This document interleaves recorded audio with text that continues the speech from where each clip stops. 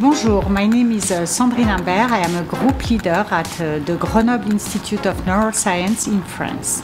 Bonjour, my name is Barnat. I'm a postdoctoral fellow and the main contributor to the study published in this issue of Neuron. So in the lab, our main interest is Huntington disease, which we call HD. HD is a severe neurological condition caused by mutation in the Huntingtin protein. So HD manifests mostly in adults. However, wild-type and mutant Huntingtin are expressed during development, and studies support that brain development may be abnormal in HD, leading to specific adult manifestations. Our focus in the lab is thus to understand the role of Huntingtin during cortical development in health and disease, and we center our attention on cortex because this region is affected early on during disease progression.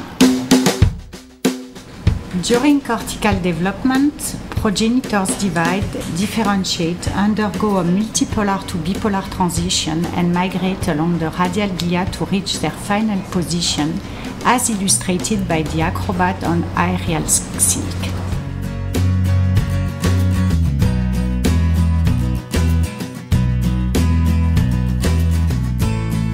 We observed Huntingtin enriched in the region where cells polarize and start their migration. So, what is the role of Huntingtin in post-mitotic projection neurons? Using a combination of genetic mouse model and in utero electroporation, we show that Huntingtin regulates the polarization switch of post-mitotic cells. In absence of Huntingtin, we found less cells undergoing the multipolar-bipolar transition at E16. Huntingtin is also important for the maintenance of the polarity during migration, and in absence of Huntingtin, this mechanism is impaired. As a consequence, absence of Huntingtin results in delayed migration at E18. This phenotype can be rescued by re-expressing wild-type Huntingtin. In contrast, mutant Huntingtin has lost the capacity to promote neuronal migration.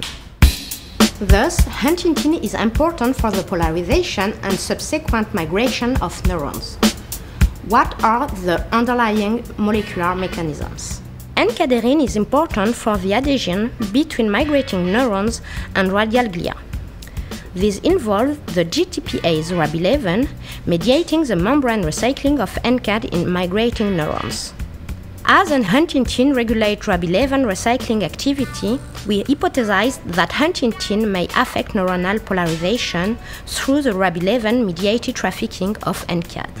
In control neurons, N-cad is present in the leading process of migrating cells, whereas in mutant neurons it accumulated in the perinuclear region.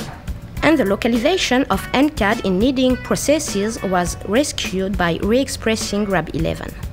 To address the relevance of these findings, we focused on the migration phenotype and found that expressing Rab11 rescues migration defects induced by loss of Huntingtin. Finally, what are the adult consequences of embryonic function of Huntingtin?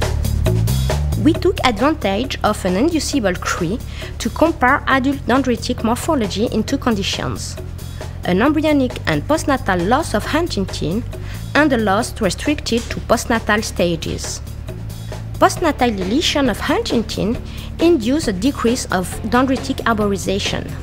The decrease was even stronger when Huntingtin was depleted from embryonic development. In conclusion of this study, we show that Huntingtin is an intrinsic regulator of the Rab11 and cadherin polarity pathway during cortical development. The function of Huntingtin during embryonic development impacts on neuronal morphology in the adult cortex. We thus like to propose that early developmental abnormalities may contribute to the susceptibility of projection neurons in HD.